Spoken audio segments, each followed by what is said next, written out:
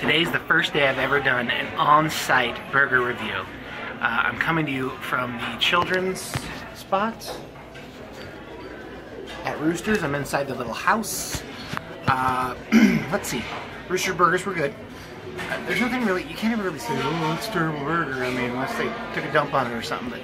But the burgers were good. Their buns were good. They use a similar bun to Hanley's, but they toast a little bit better. So, there were some woes and whatnots of people's burgers that were, oh, I wish they would have put the sauce 50-50 on the buns, or my burger only had like one glob of sauce right in the middle of it, and I added the ketchup and the mustard, but that's fine. A little more seasoning on the patty would have been good, but they use a fancy patty. You can watch our other video and see it extrudes like a Play-Doh Fun Factory, and it has a nice mouthfeel, and it's I like their flame broil flavor. It's pretty good. It's pretty tasty. My veggies and stuff were good. Other people said, oh, mine aren't so hot, but I just leave lettuce on mine because, you know, vegetables, no. The milkshakes was decent.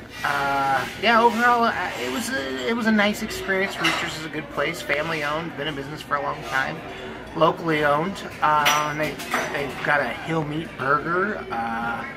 They've got Hill Meat bacon, Tillamook cheddar, you know, local stuff. It's all good. Let's see. I don't know. This was the largest cowboy hat I could find, and I just don't think I'm pulling it off. It's a good look for me, I think, but who knows? So yeah, everyone wore cowboy hats, and that's the only one I could find. Anyway, I think this ice cream is for anyone, and until they ask me to leave the house, I'll be in here eating ice cream. So, if you come to Roosters, tell them the Burger Bird sent you. They did a nice little special for us today. They were sampling milkshakes and half-off burgers. So, hopefully you come down. Alright, bye.